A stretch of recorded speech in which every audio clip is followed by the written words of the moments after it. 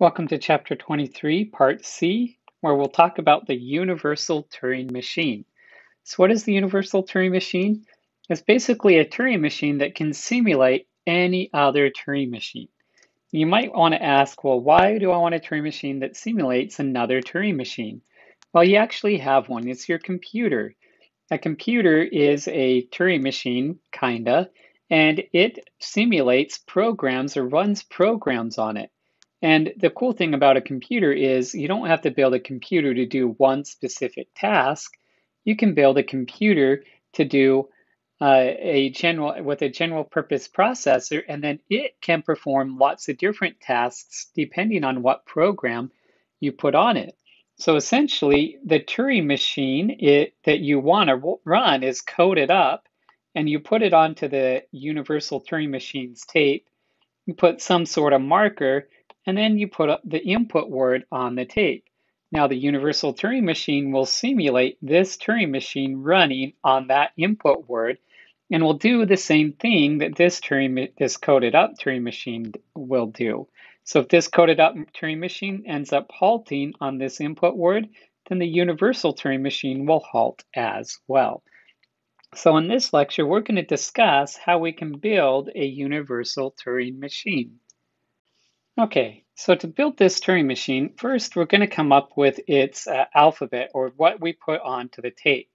And we're going to create symbols that represent states. So it's S1, meaning the start state. S2 is the halt state. And then we have an option to have 1 million other states in a Turing machine that we want to run on the universal Turing machine. So we're going to code up these Turing machines a little bit different than we did in the previous lecture. Now, we're also going to have a red version of all of our states. And then we're going to have C, which stands for character, which are the characters that the Turing machine runs on. And there's an option of having 1 million different characters. So we go ahead and we code up Turing machines in this way. So if we are in state S1 and we read a character, say C2, then we go to state like S100 and we write character, say C150, and then we move our tape head to the right. So just like we coded up the other Turing machine, but now we can use single characters for the state we're in, the state we're going to, the character we're reading, and the character we're writing, and the direction that we're moving our tape head. So we go ahead and we take our Turing machine and we code it up. And we put it right here on the universal Turing machine. Now we also need to code up the input word. So the input word, instead of being A's and B's like we're used to, will now be these C's, and we can kind of create a table with the different characters, like C1 could be A, C2 can be B, C3 can be a $sign, and so on. And that way we have our characters for our input word, and we'd also have the blank be one of these characters if we're going to use it in some way.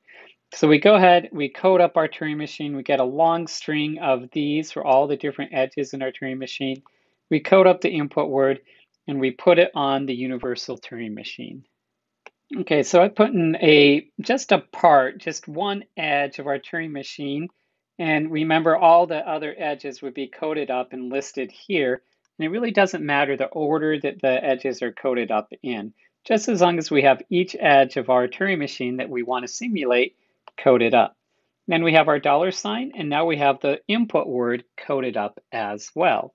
So the very first thing we're going to do is we're going to insert the S1 right there in between the $sign and the first character of our input word.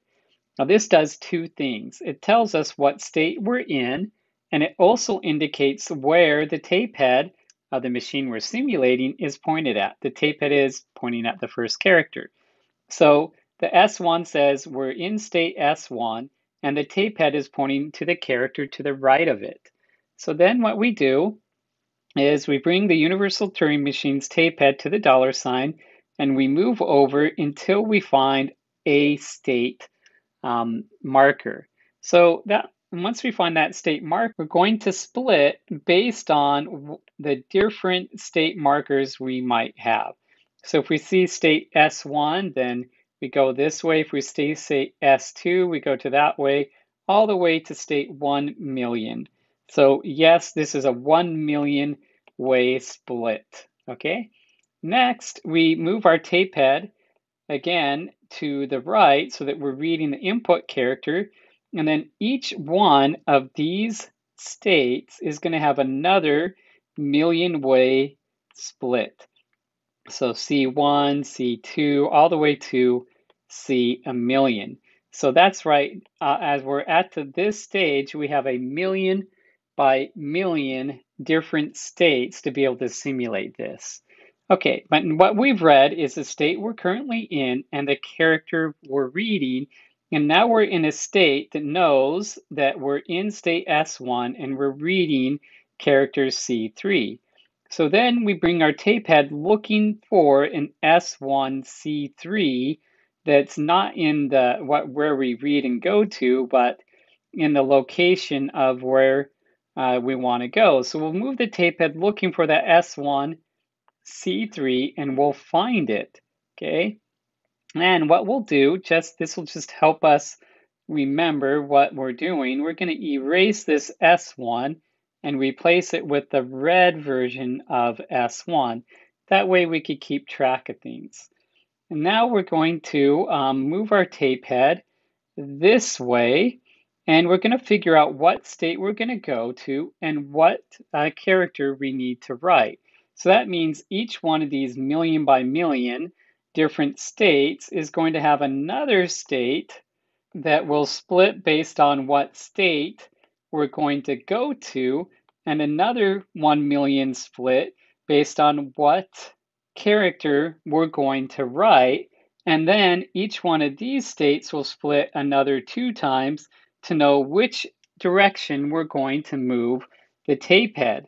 So once we land in one of these states, now there's a lot of states. It's a million times a million times a million times a million times 2 different states.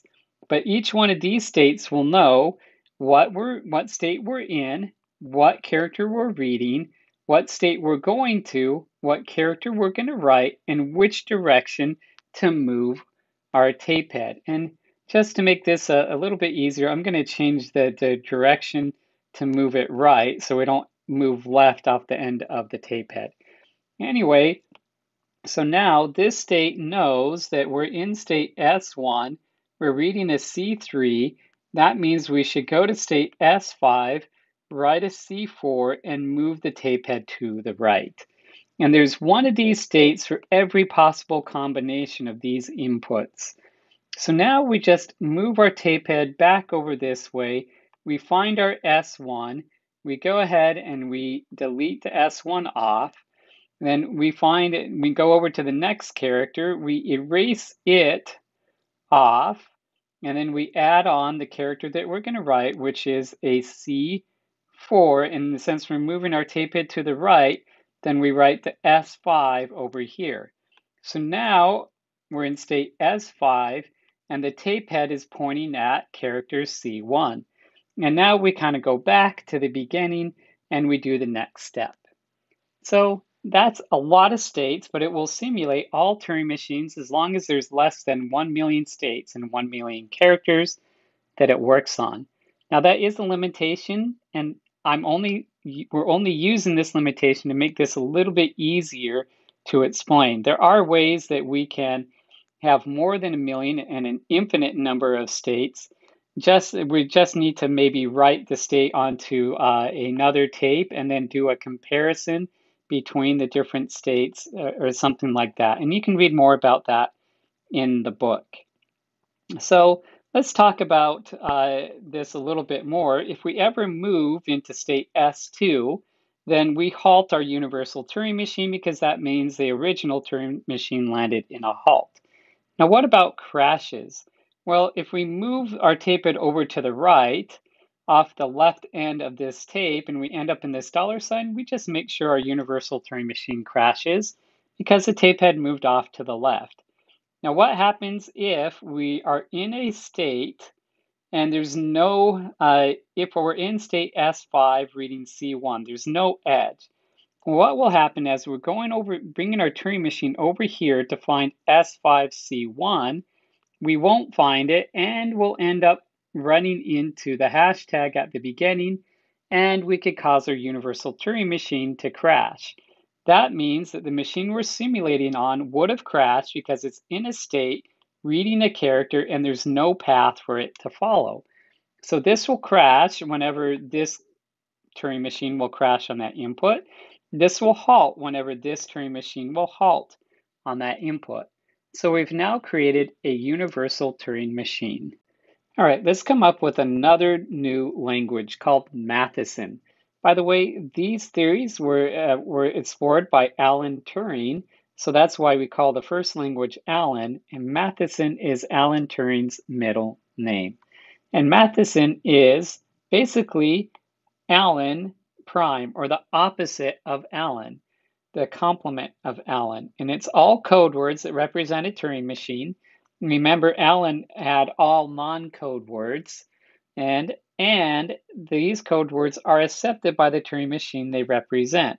So Alan is all code words that don't represent a Turing machine or are rejected by the Turing machine they represent.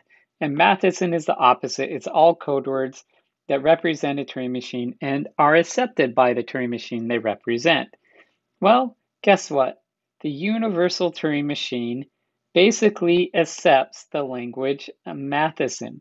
All we need to do is take our code word, put it on, put the $sign on, put our code word on again, and now we'll run our Turing machine on its own code word.